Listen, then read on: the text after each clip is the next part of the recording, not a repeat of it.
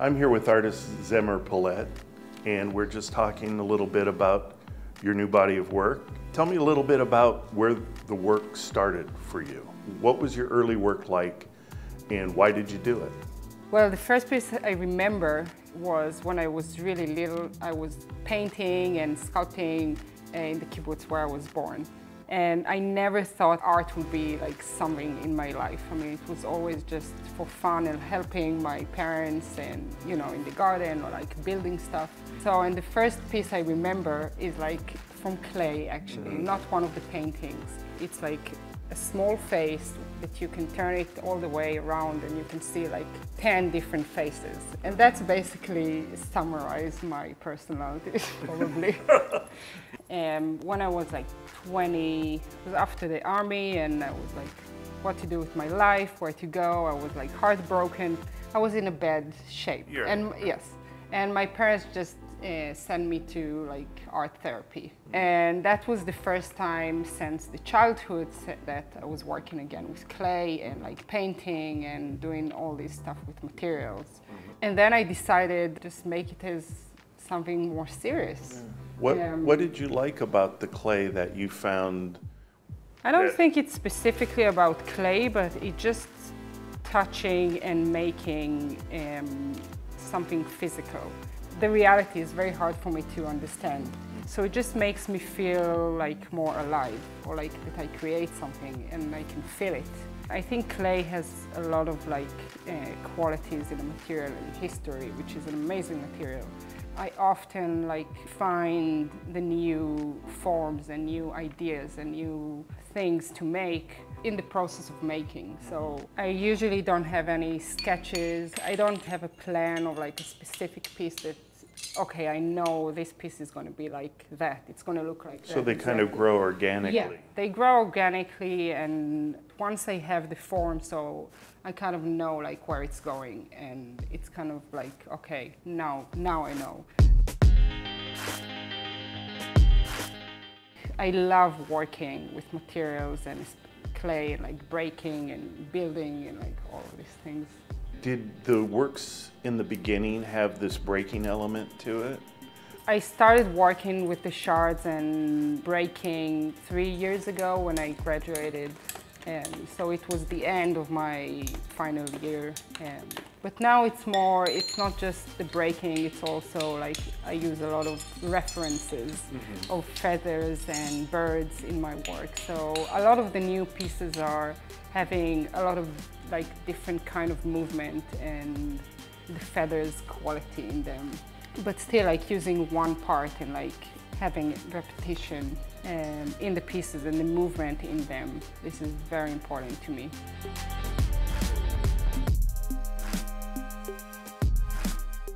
I make each piece like individually, cutting them and like painting, and then I put them all together like to create something new, like a new object or a new sculpture. You know the story of the phoenix? Yes. Yeah. Do you think there's an element of the phoenix within these pieces? I don't know yet. It's basically the first time in years that I see like all the pieces together. It's all very new for me, so... Has it been good for you to be surrounded by all of these? Yeah, I've been waiting for this moment for a long time, because I always dream of like having like a forest of them, or like having many of them like just occupying the whole space. I work on each and every one of them very close, and like literally I'm just very close to the pieces, and whenever I step back, I'm like, it's a total different thing. And to be able to see the whole group of them as a family is like, you know, so I'm really excited about that.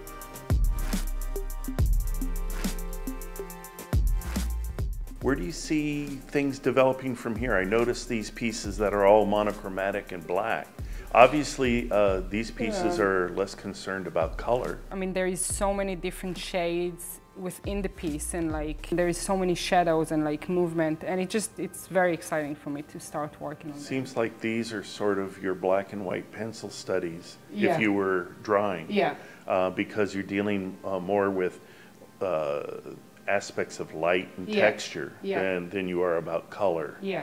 And form, of course. They're very new. I mean, I'm excited because I was really trying to make something abstract and not look like flowers or like creatures or like just to be themselves. So all of these are porcelain elements here in the Yeah, all the pieces that I make, all the like the small pieces are all made of porcelain. So. And then you select the different elements, and how do they come Yeah, together? so then I just spend like most of the time actually just making all these pieces, like having thousands of them. Like all these boxes that you see here are like plenty of like different shapes and colors and forms.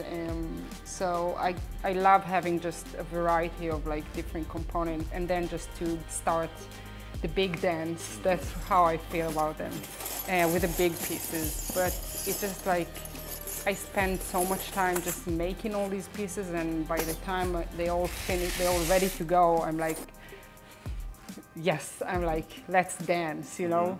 So the porcelain elements go into a clay base? Yes, so I build everything out of clay, and then I just put all the pieces in it, stick it into the clay and fire the pieces again. So all the pieces are made the same way. And then a big piece like this, after it's composed, it goes into a big kiln. Yeah, it goes to a very big kiln. You have a kiln called Superman?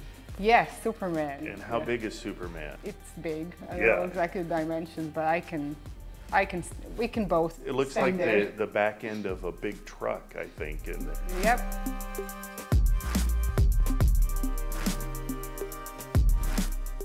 I really love working on these big pieces, like that they're larger than me. And I do love to work in very small pieces, and I'm trying to like always think or like make like what's the smallest piece I can make, or like what's the biggest piece I can make.